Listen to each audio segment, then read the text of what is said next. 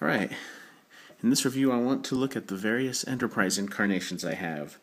These are all original series Enterprise, which, while not being my favorite, is definitely an excellent design. The first one I want to look at is the Corgi Enterprise. Released in, I have no idea, maybe 2007? It was about the time they lost the Star Wars license. This is the Corgi Enterprise. It is approximately 8.5 to 9 inches long. It's a very nice size. It's got a beautiful paint job. That's probably the best thing about it, is the paint job is excellent. It's super sharp and clear and clean, and I didn't notice any slop, any mistakes, anything. The lettering, the pinstripes, the windows, everything is a very nice, super sharp, super clear, clean paint. The body is a nice, I don't know, off-white, semi-grayish color. It looks really, really great. If there's two good things I can say about it, the first is the paint job. The second is the heft. This thing is entirely die-cast metal. So it's got a nice weight to it. Feels very solid. The pylons, the nacelles, everything is metal except those things are some sort of semi-translucent plastic. It feels very solid, very. It has a really nice, high-quality feel to it, which I really like about it. Those are about the positives. The negatives, I don't like this stand. It's cool that it is the Enterprise logo, but it's also super narrow, which makes it feel very flimsy from side to side. And as you can see, it picks up a lot of vibration. And it also just terrifies me that it's going to snap off. If I twist this a little too much, I feel the little cap is going to just pop out. I think it's a plug. I'm afraid that it's just going to break off. And it doesn't, it gives you that pose. That's it. Flat. No character to it. Granted, most of the stands on the ships that we're looking at here are going to have that same problem. The other big problem with it is, well, before I get to that, the sculpting is a little bit minimal. There's nothing on the saucer except for these 3 raised little dots. There's no grid line. There's no, I don't know what these other things are, but every other ship that we look at here has these little things sculpted in the saucer. It does have a couple of really well sculpted rings here and these windows. But that's most of the sculpting. There's almost nothing on the engineering hull. There's nothing on the neck. There's a copyright stamp, which, that's not a bad place to put it. It's kind of out of the way. It's really out of the way. It's not really noticeable. There on the other side it says Corgi. The most detail is here at the front of the nacelles. There is some individual rings sculpted there a little bit, but this is the best part here at the end of the nacelles. This is all lined, and I do like how the little who's it dealies, what's it's, whatever these things are in there. But I don't know, it feels just a little bit too smooth. It looks beautiful though. It looks like it could use a little more sculpting detail. The biggest problem with this line is that it's completely dead. Corgi only released 3 ships. The original Enterprise, the Enterprise D, and the Klingon Bird of Prey, which I don't have. They had a great Wave 2 lined up. It was going to be the Romulan Warbird, the Defiant, and I do not recall what the 3rd ship was. But they canceled it before they got there. And that makes me really mad, and I hate them for it. And I will never, ever, ever forgive them for that, and also for screwing the Star Wars license right before they released the last mini-saber I needed. That's a rant for another day. So, it's a great line, it's a great ship, but there's nothing to go with it. This is my white balance, so I'll try to leave that guy in frame. The second ship I want to look at is the newest one I have of these, the Hot Wheels Enterprise. Quick scale, you can see it's about 1.5 inches, maybe 2 inches shorter. So it's about 7 inches long. That's going to break. Take it off the stand. That stand really, I am super duper afraid it's going to break off. I really am. This Hot Wheels ship, I think, is being reissued here soon. So if you don't have it, look for it. It's not quite as big, but it's still a good size. You can probably already see that this has a lot more sculpting in it. It's got windows sculpted into the engineering hull in the neck. It has these things sculpted in the saucer. It's got windows sculpted in the bridge section up here. More on the bottom of the saucer. So the sculpting is just a little bit better. The deflector dish did look a little better on the Corgi. So anyway, more windows sculpted on the top. So that's a plus in this one over the other one. Another plus is that there are quite a few more Hot Wheels ships available. The line, I guess, didn't do really well at retail, so they're hard to find. But they've done the refit Enterprise from the motion picture. What else do I have? My head hurts, so I can't think straight. But they've done the Enterprise D, the J.J. Abrams Enterprise, Nero's ship, the Narada from the 2009 Star Trek. They've done not the Defiant, the Reliant from the Wrath of Khan, and a couple others. Anyway, there's a few more ships to go with it, which is definitely a plus. I like that the front of the nacelles are a much more clear red. I don't know. I just think it makes them look really cool. Plus, sometimes it catches the light neat. The sculpting on the nacelles back here is still pretty good. These don't look quite as good, but it's still pretty decent. I hope I'm staying in frame. Another plus is I much prefer this stand. It's got a cool little translucent blue section. Plus, it's a bit of a ball joint, so I can angle it up or down or tilt it one way or the other. So I can have a lot more variety with the display.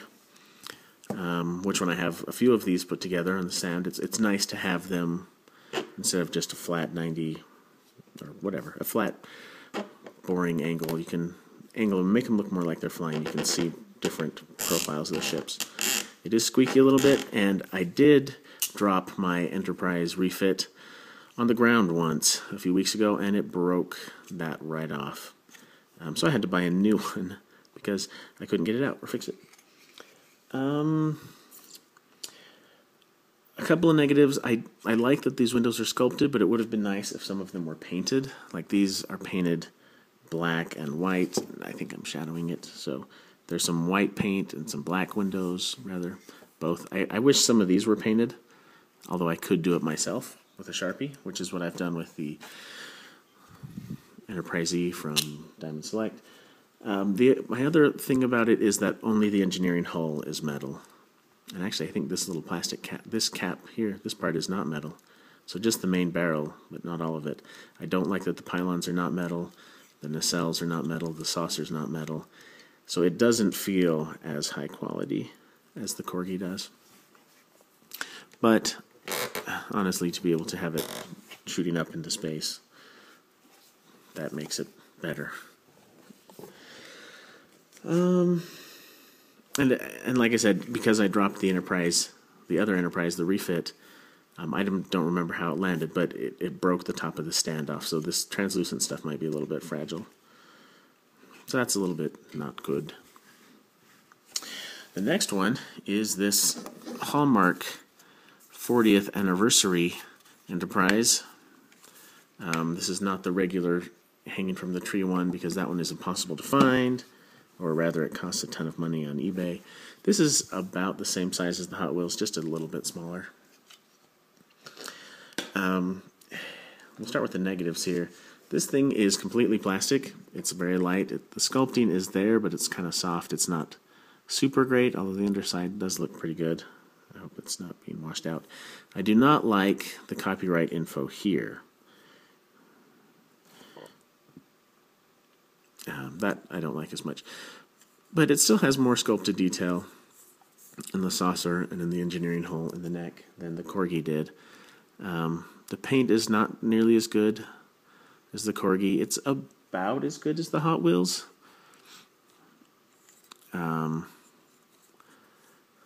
I don't like the stand at all. The base is very heavy because it has batteries. It does not connect super tight. It's supposed to plug into it good, so there's a good electrical contact. It kind of tends to pop up a little bit and get really wiggly. So that's kind of dumb. But the reason I have this Enterprise is because it lights up. Oh, wow, those are really hot lights. Let's just turn them. So we've got the dome, the bridge light.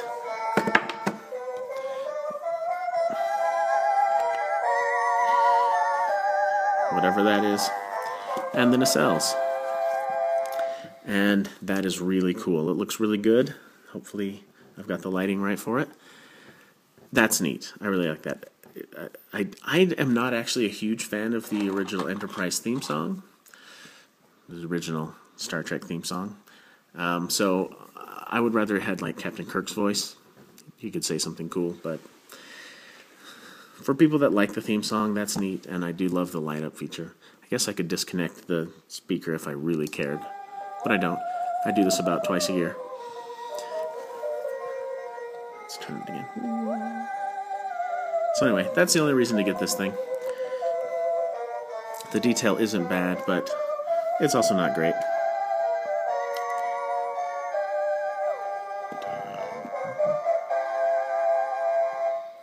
It's good volume. I hope that comes across clear. It's quite loud in person. Alright, second to last one, and last one we're really going to spend any time on. The Furuta Enterprise. I reviewed this recently with all of the other Enterprises I have. But to compare it to the other ones, the sculpting is also not as sharp as on the Hot Wheels, but it has about the same amount of sculpting and detail. So it looks good that way.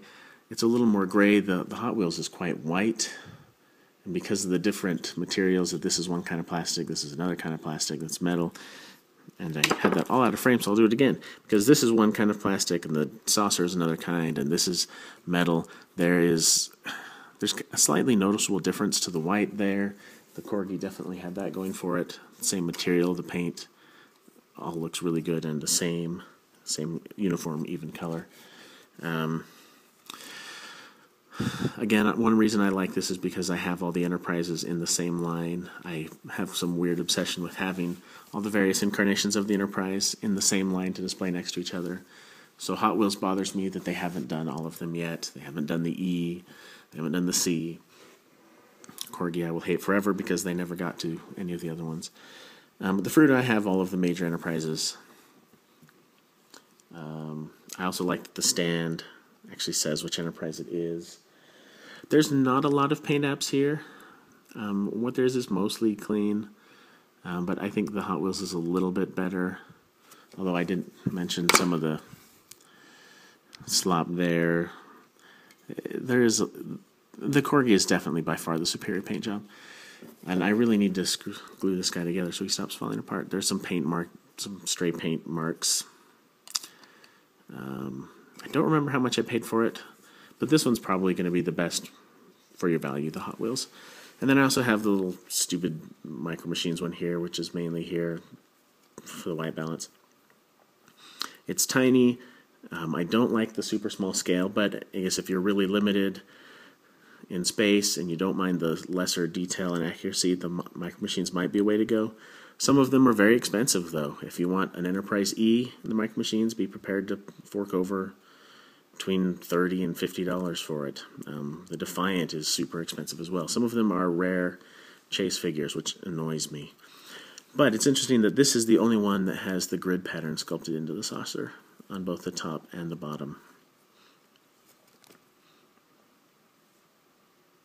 I do also have the large, 15-inch Diamond Select Enterprise, but that's packed up because I'm moving, so I didn't have it accessible, and it doesn't really fit in my lightbox anyway.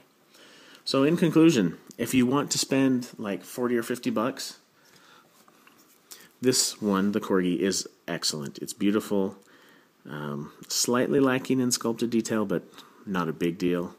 And it feels so hefty. It feels really good. But it's rarish, hard to find now, and they made nothing else except for the Enterprise D, which I think has an ugly paint job, so it doesn't even go well with it. So the Hot Wheels is probably the best one to get, plus it's got the best stand. So, thanks for watching. There's your Star Trek for the evening. Go watch the new movie. I'm going to go this week, hopefully.